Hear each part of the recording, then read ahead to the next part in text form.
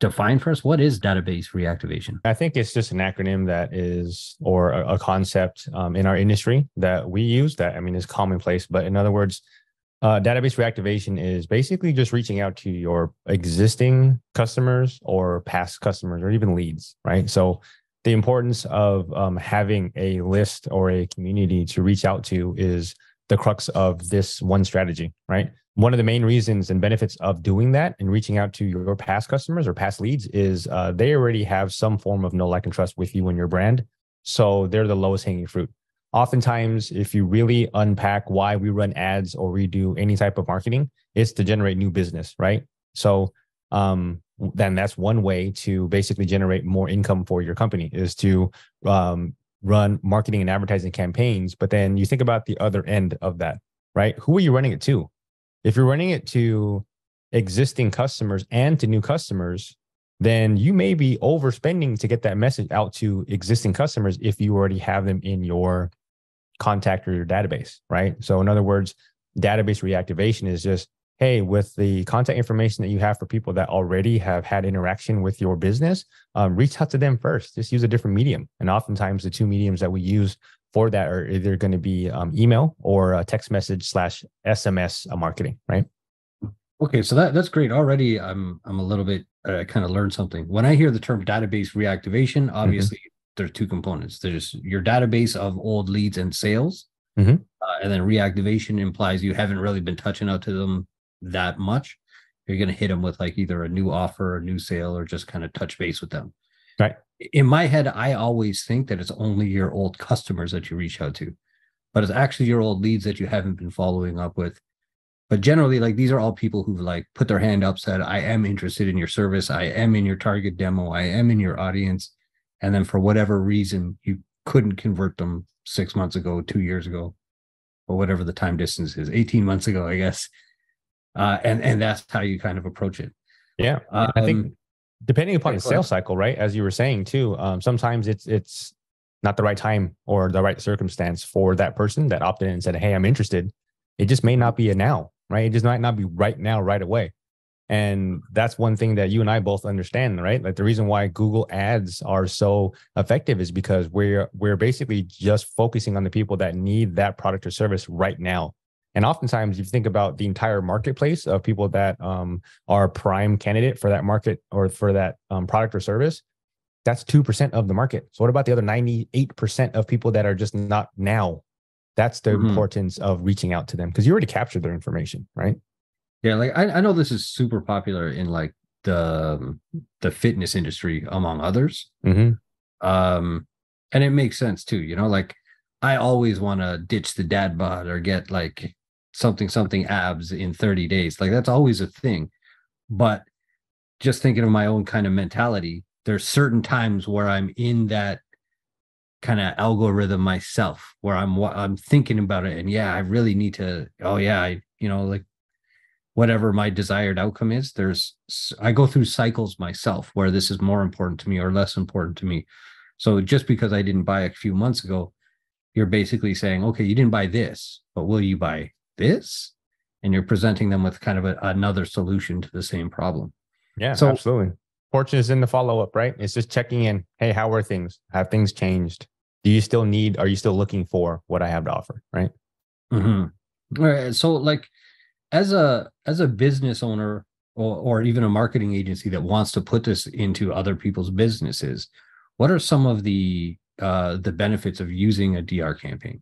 It's cheaper than acquiring a new customer because you're not running any ads. So effectively the cost of being able to broadcast your message is going to be significantly lower.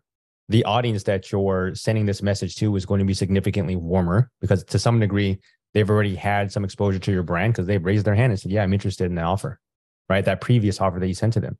And it's just something to where you can actually control, right? You have some leverage in controlling how much revenue or how much more new business you could pick up because you have an audience that is confined that you can reach out to. And if that offer doesn't work, then you at least get a faster feedback loop to say, hey, it may not be the audience that isn't say attuned to it, but it might be the ad or the offer itself. So if you know that this is your audience, right, and the offer isn't working, change the offer, right? Mm-hmm. Yeah, because they've already kind of pre-qualified themselves. Mm-hmm. And kind of one thing in my head, I always think DR, I think it's an SMS campaign. But kind of what I'm hearing is it's also an email campaign. Yeah, absolutely. It's just another way. If you think about it, just from the roots of just kind of like how the statement is kind of defined, right? Database reactivation. So it's an existing database of what kind of information do you have off based of what type of info do you have from your customer or past lead? And in some places, right, it's NAP, meaning the acronym for name, address, phone number. What address? Is it mailing address? Is it email address? Is it right? And then also phone number. Are you calling them, or are you sending a text message, or are you sending a voicemail? How many different ways can you reach out to that person? It's based and dependent upon what type of information you have to be able to contact that person on your database. So even, I mean, it's interesting because we're both digital marketers, but direct mail isn't going anywhere. And I'm seeing a lot more digital marketers sending direct mail. So it's just another way to get in front of your person, right? Yeah, it absolutely is. It's like whatever the herd is doing, I feel like a clever marketer is at least examining the opposite way, right? Yeah. People stop opening emails. All right, send them. Like people don't actually get mail anymore, so send them this.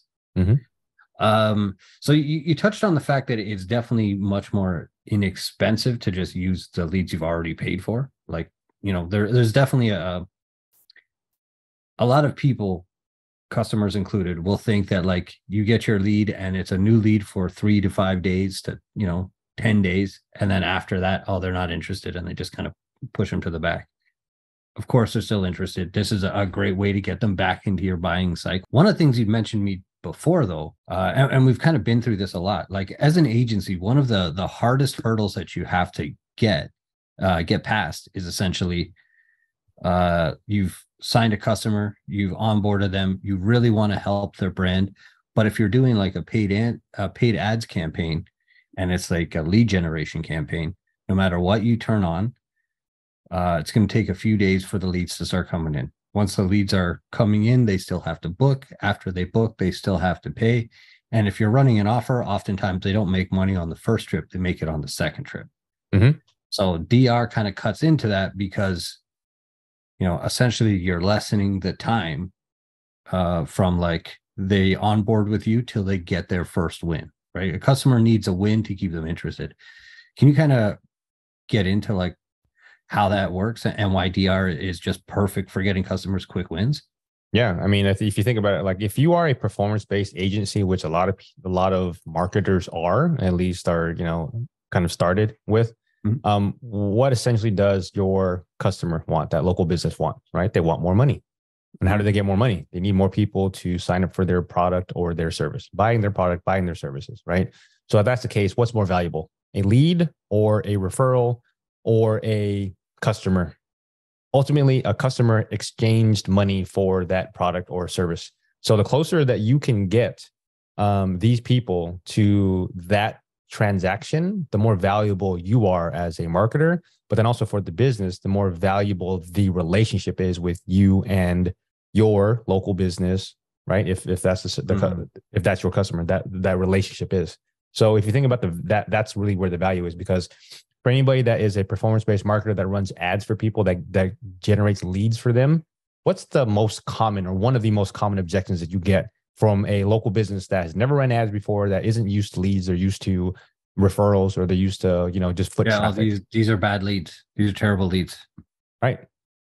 Right. So if that's the case, right, then how can you offset that? Because you're not going to sit there. You may have the time and they may have the wherewithal to be able to understand that they're newer to this game. Generating a lead is different than generating a referral or generating, say, repeat business, right? But the closer you can get them to that pot of gold, which is more customers, more transactions, the more valuable your business is.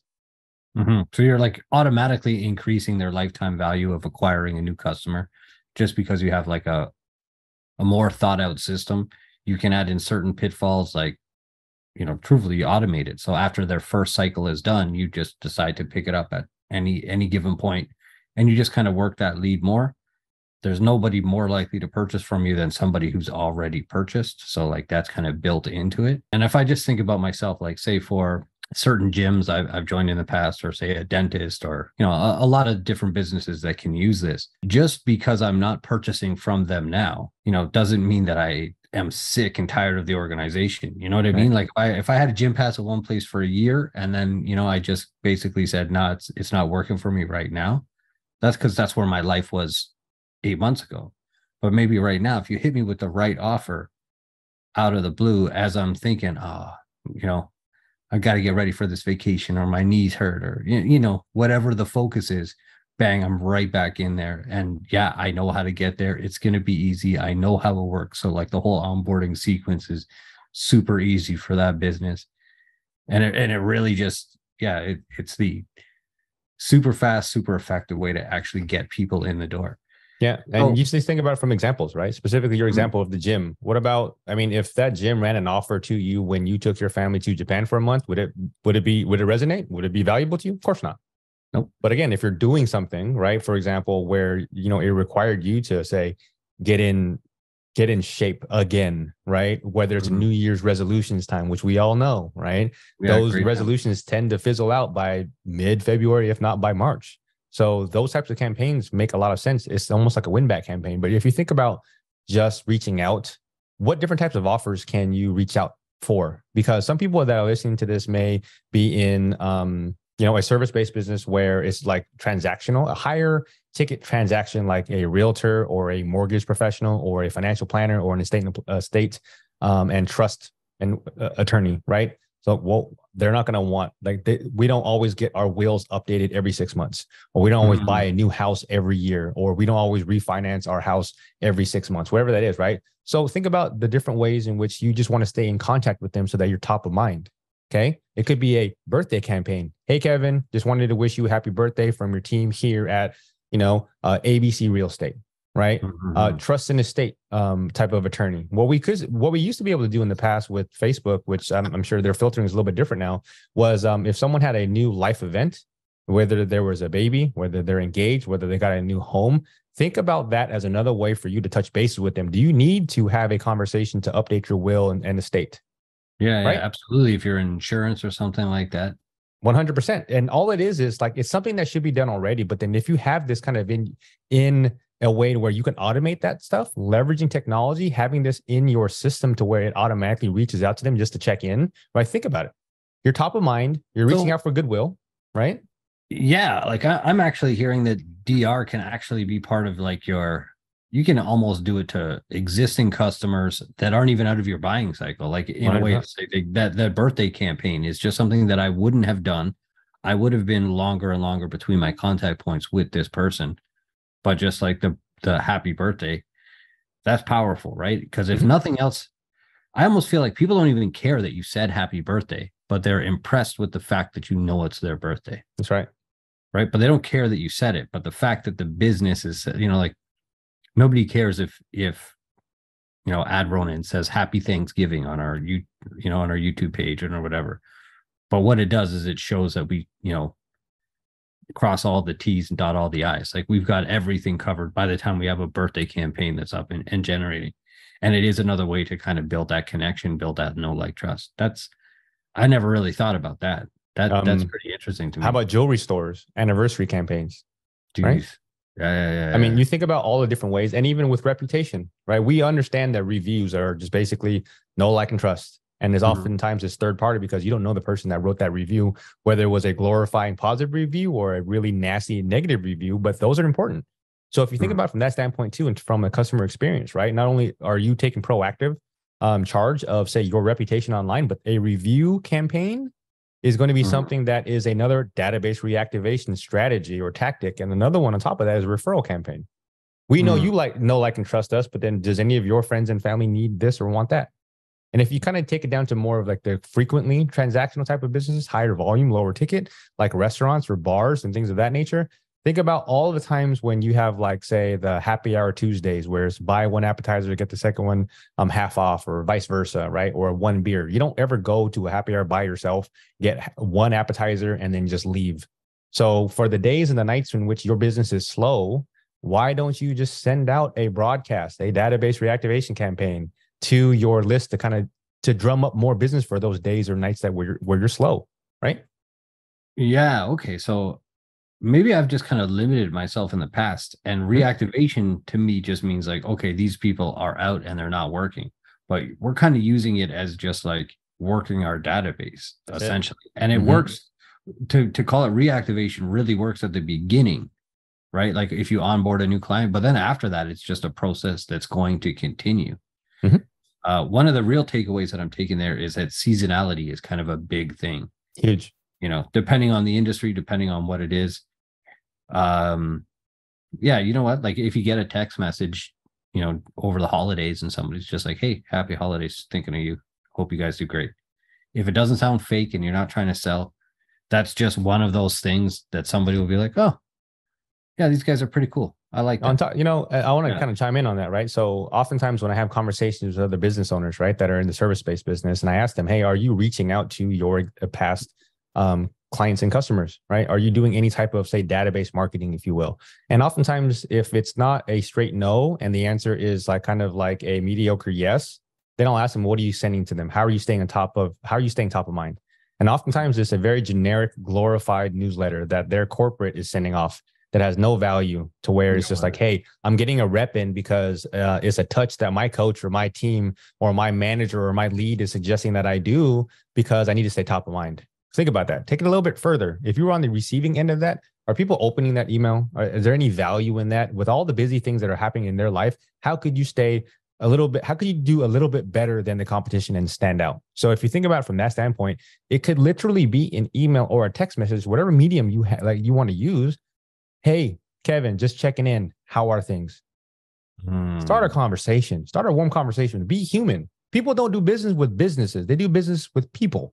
And if this person has already transacted with you before, and you're not a transactional type of person, you're a relationship type of person, and your business is more relationship driven, then take that time and effort. And you can automate a lot of this stuff just to start the conversation. It doesn't have to be you physically doing this. You can if you want to, but with where we are in the world with technology now, you don't need to physically be doing that. You can have a system do that on your behalf, to where the people that do want to engage with, those are the ones you focus and you lean in on, right?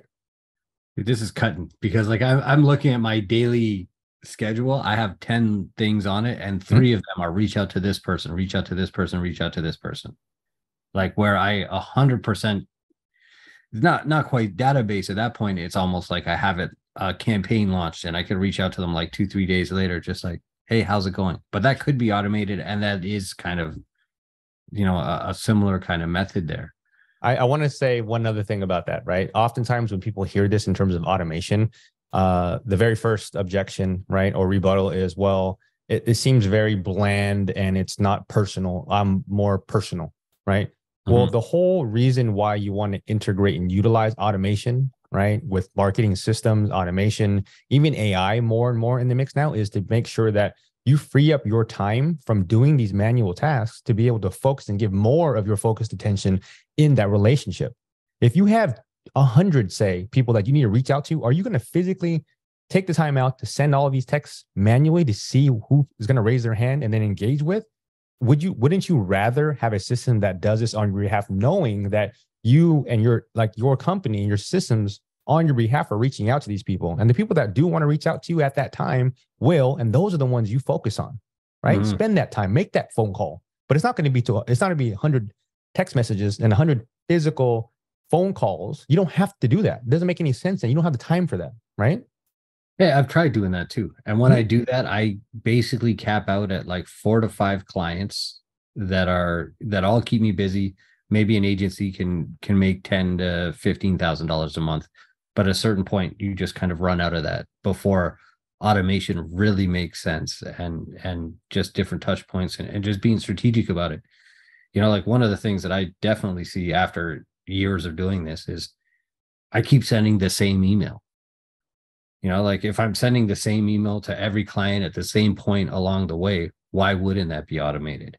Or after I haven't talked to them for a certain number of days or weeks or months, like why wouldn't I just be like the, hey, thinking of you, you know, or whatever, right? Like just to kind of get it in there. Obviously, you want the face-to-face stuff, and you want it to be really personal, because honestly, we're in a you know, basically a personality driven industry, right? Like if people vibe with you, they're going to stay with you. If they think they're getting value, they're going to stay with you. So DR is great for all of that stuff because it keeps those connections there.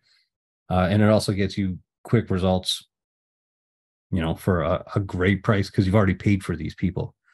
One of the things that always kind of kept me from actually going all in on database reactivation is, even though I've been in business for a long time, I don't really have a database. Like, what does that mean to you? Like, in what situation? Over the years, I've probably dealt with 100 customers, right? Whereas I've seen a lot of things where they're like, do you have 5,000 people in your database? So I don't even think that applies, and I just kind of move on. What are like some of the things you should be looking for before going all in on this kind of strategy? Yeah, I think list building. If you don't have a database, then work on it, right? In terms of building it. So if you take that, if you kind of just, unpack that a little bit more, what are some things that you can do to generate or build your list, right? As a digital marketer like us, if we're providing value, could we essentially turn some of these strategies into repurpose this content into, say, a playbook for someone, whether it's a video series or an ebook? We talked about this on the last call when it comes to content marketing, right? Why are we doing this? Why are we showcasing this? If you have a client that you have some wins for, if you created a case study, around those wins, whether it's a campaign or a system or something you integrated, and then you basically put that in front of other potential customers like that business, right? You're giving yourself a mechanism to be able to share more value with other future potential customers, right? In exchange for name, address, phone number, email address, mailing address, whatever it is, right? For us as a marketer. So then you're building more value that way. And again, we understand this, right? It's know, like, and trust. There's fortune in the follow-up. So just because they opt into something now doesn't mean they're going to become a customer right away. They may never become a customer. But unless we have opportunities out there to share more of what we're doing, we're never building our audience. So I'm also a culprit of that as well, right? Like, so for me, I'm looking at what different ways can I start to build my audience and leverage a list building as well, because we can always generate and build a bigger list, because that's really where the fortune is, right? It's your community, right?